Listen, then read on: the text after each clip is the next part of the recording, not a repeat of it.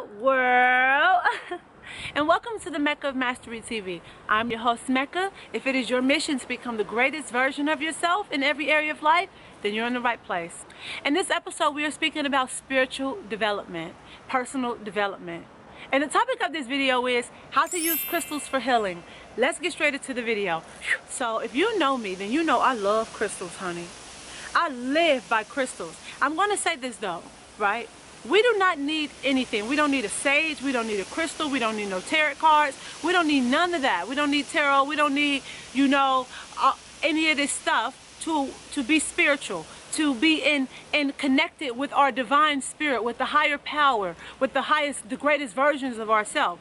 The reason why we need these at the moment is because we are cut off from our true nature. Being that it's chemtrails in the sky, there's chemicals in all of our food, chemicals in the water, we got the devices that is not in alignment, that disrupts our natural DNA. So it cuts us off from those insights, those spiritual insights that we're supposed to get from the universe. So using crystals and anything else, spiritually is what help you awaken so you can get those messages, right? And that spiritual healing, that healing that you're supposed to get, that we would naturally get if we didn't have all this disruption to our DNA and to our energy. So in this video, I'm going to show you just the basics of the crystal healings that I use and how to use crystals to heal. So here we go. So first we are going to start off with the history of crystals. So for example, crystals, they often form in nature when liquids cool and start to harden. There are certain molecules in the liquid that gather together as they attempt to become stable. They do this like in a uniform and repeating pattern that forms the crystal. In nature, crystals can form with liquid rock called magma cools. So it's basically, in basic simple terms, it's when, you got this form, this liquid, and it hardens and it turns into the crystal. Crystals are so powerful in so many ways because holding a crystal or, placing them on your body is, thought to promote the physical, emotional, and spiritual healing. They do this by positively interacting with our energy fields and our chakras. While some crystals are said to alleviate stress and, pain and other things, there's many things that crystals do, like improve your concentration or creativity. So the basic understanding of crystals, right? To understand crystals better is when you can understand your chakras, as you are looking here. Like we have 7 major energy centers in our body. And when those energy centers are off, we are off. So we have energy centers that deal with our, base chakra, our love, our creativity, our sexuality, our, expression and how the truth, insight, clarity, and just belief within ourselves. And so crystals help us to, activate those energy centers in our body because we are blocked off from so much already in the world because of what's going on and what's around us. So as you can see here, for example, let's take the throat chakra for communication and expression.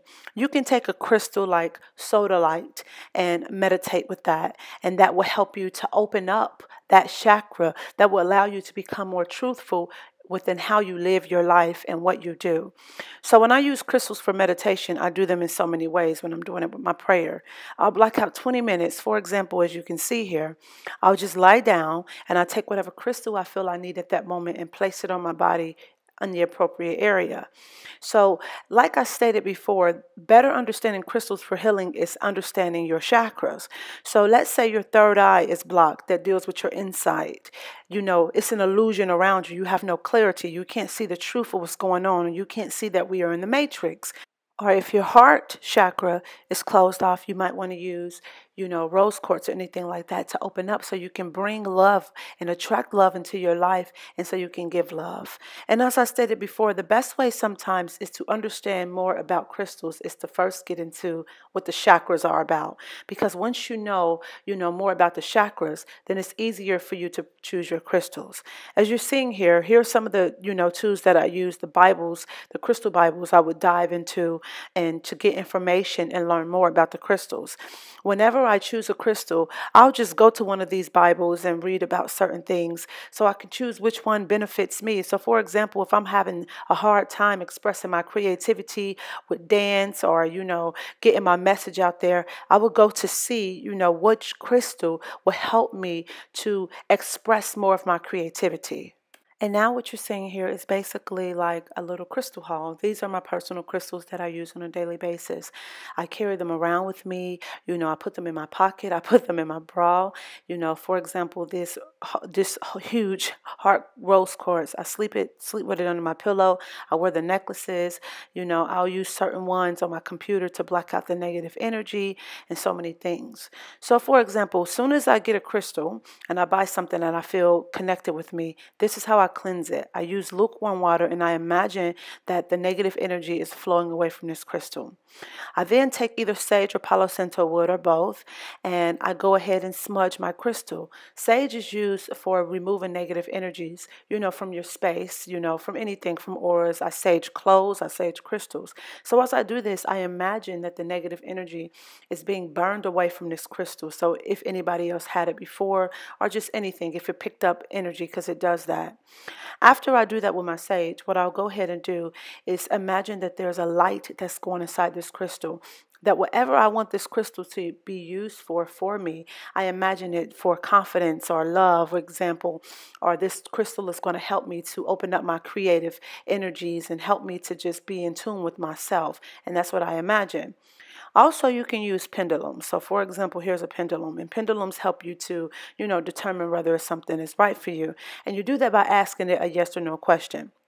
So as you can see here, I have a crystal grid, and I'm going to ask my pendulum, is this crystal grid radiating high energy for me, helping me to gain energy and insight? It's telling me yes, because that's the way it goes. So as I spoke about the energy crystals, or the crystal grids. Here's a crystal grid that I put on my daily meditation altar to help me to bring positive energy during my prayers or my rituals. So also, here we go about crystals grids. Crystal grids been used for thousands of years about so many things, about attracting things and letting things go. So you can use crystal grids for so many things, so many reasons.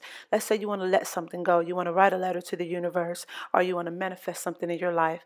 Let's say you want to manifest, you want to make $10,000 a month. You write out a letter or some things that you're going to do to the universe. You put that under the grid. You sit it somewhere, and you can test it with the pendulum to ask if this is radiating the right amount of energy that you want to do. So you can use crystals for healing in that way as well.